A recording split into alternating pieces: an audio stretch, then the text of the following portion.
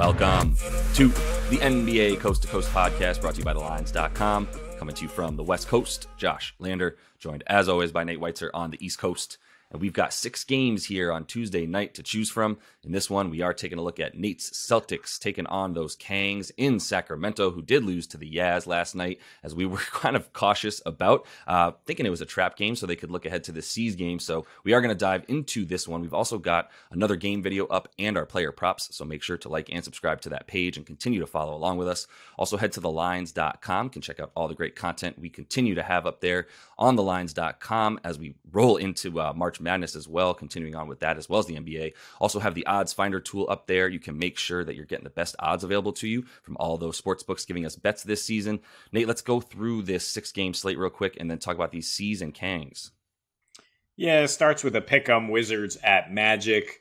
The Cavs are -3 at Brooklyn. We like that small spread. We break it down in a separate video for you guys today. Pistons +14 at Atlanta. Spurs +13 at New Orleans.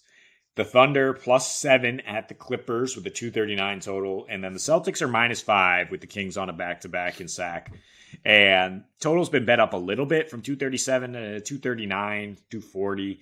But it hasn't been bet up a ton considering the Kings' reputation again. And we were looking at the total last night in Utah, more looking at the fact that we thought Sacramento would be looking ahead to this game. And then sure enough, Lauri Markkanen sits. And then they come out with like no effort. They get down big, but go on a tear in the third quarter. De'Aaron Fox leading the way and still go over with a 248 total on the road. Now they're back home. They're on a back-to-back. They have crazy numbers on back-to-backs. Part of it skewed by that second highest scoring game of all time at the Clippers. But they're on the season averaging 252 with opponents there in some close games. They did go way under in Brooklyn, but we talked about the Nets' putrid offense right now in that other video. That was during a long road trip for the Kings. They are now back home after the said long road trip. And their previous home game on a back-to-back, 272 with the Minnesota Timberwolves, who granted are suddenly looking like a shootout team again after playing great defense all year. So they tend to go over in this spot for sure. 5-3 as home dogs to the over versus they do go under on the road as underdogs. And they tend to bounce back from losses as well. I mean, that's how you maintain your status as the 2 seed in the West, right? 7-2 straight up, 6-3 against the spread. Their last 9 at home after a loss with Domantas Sabonis. I'm throwing it out that they lost 2 in a row. Without him against the Nuggets, then he returned, if you guys remember, around Christmas, and they beat the Nuggets when the Nuggets were red hot. Will Rob Williams return for the Celtics tonight is a big note here. It's the final game of a 6-game road trip for them. They did get 2 days off after losing to the Jazz late. I don't know if Rob's going to play more than like 20 minutes, though, if he is out there, because they've got to be really cautious with him. At this point, it's probably health overseeding for the Celtics, who have just been straight up average since the All-Star break. Like every single defensive stat, just average. Slower pace, 13th offensive rating, dead last in mid-range points, not too unusual. Also, losing the free throw battle pretty badly and losing the battle on the boards, which is the one thing that Rob Williams would help correct if he is in there. Kings right now are number 1 defensive rebounding rate since the break, so they would need him out there to kind of match that. But yeah, this is a get-right spot, I think, for that Boston offense, which same thing when they started this road trip in Atlanta, right? Like, obvious get-right spot, putrid defense, especially guarding the three-point line. That's what we're dealing with the Kings, who not only struggle to guard the three, but are giving up the most assists since the All-Star break. They have a 120 defensive rating in that span. The one thing they limit is like points off turnover, second chance, but the Celtics will burn you in the half court. There's some pretty stark numbers here defensively since the break, that they just regressed defensively, the Kings, but they've made up for it with their incredible offense, allowing 6 more points per game, 4 more threes on 7 more attempts. And again, the most assists per game, which is 3 more than they were averaging before the break. So I think this Celtics team with Jason Tatum leading the way, I think it's a good time to buy low on his props. 33.5 points and assists for Tatum against the Kings team. He's roasted against the Kings team that's tired and does not guard the wing very well. I think he will be scoring a lot. I do lean over here. I mean, you'd be crazy to take an under with the Kings right now. I don't really know the last time they went under at home. It's like it's 6 of their last 8 have gone over at home. And just one game since New Year's has gone below 231 at home. That was against the Raptors in a dead game. They just steadily get to at least 238 in these home games. So leaning over and leaning Kings to cover +5 is a lot for a really good team that's at home.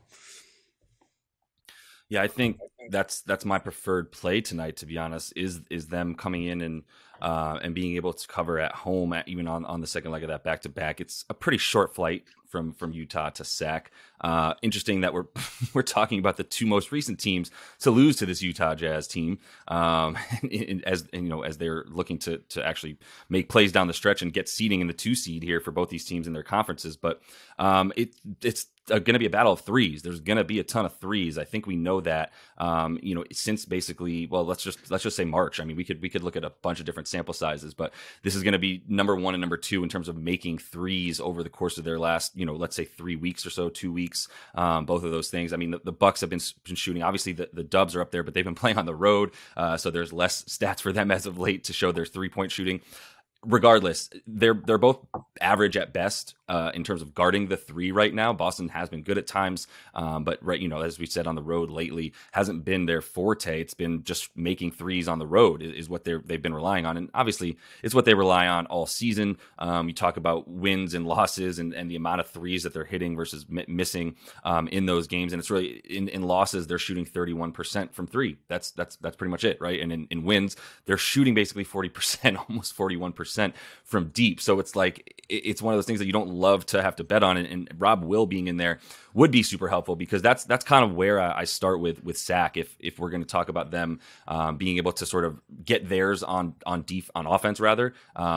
Keegan Murray's been on fire. Guys all around the perimeter have been on fire for the last 3 games for this team. And I think you can kind of bank on that as well. I don't believe in the Celtics' desire to shut down the 3-pointer right now. Let's put it that way. We talk about effort on the 3-point line in that Cavs game as they're going to funnel things for them because they are just flying around, the 3-point line. And we just need to see that from the C's tonight. And we need to see that consistency as they're finally getting healthy in the backcourt and having guys available. The clutch numbers as well come into play here, and we know what the Kings are. We know what De'Aaron Fox is.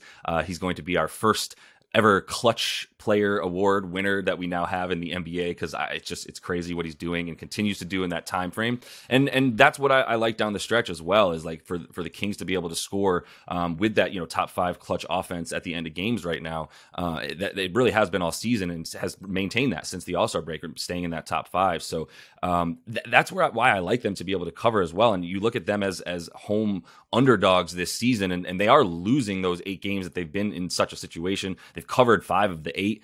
They're losing by like 1.5 points. So it's basically like a pick 'em for them when they're the underdog at home. And 4.5 points is just a bit too much. Maybe they're talking about no rest, and that's why they think this is. But like we said, we were looking ahead at the no rest in a way that was like they're going to make a comeback. But even when they made the bulk of their comeback in that third quarter to try to even bring it closer than the 20 points they were down for most of the first half, that was mostly Keegan Murray hitting a ton of threes. You had Trey Lyles in there. Murray hit 3 in that third quarter, or 4 rather. You had Trey Lyles hitting a couple, and then De'Aaron Fox did his thing too. They got a ton of fast break points, and the fast break points, they're not necessarily going to be easy to come by against this Celtics team, but it's not a team in the Celtics that have been getting back on defense as of late. I mean, they're 11th in stopping fast break points on the road, specifically in the last 2 weeks, or overall, not even on the road. They're 11th overall in stopping fast break points, but that number goes way down when they're on the road. They do give up more fast break points there as well, failing to get back. So yeah, I think the sort of tired legs narrative here isn't really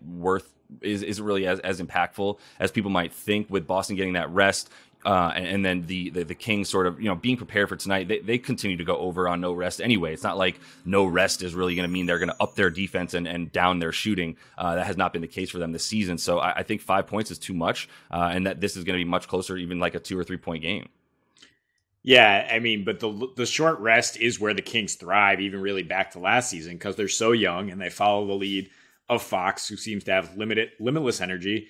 They actually covered at their highest rate when they're at a rest disadvantage this year, 13-5 against the spread.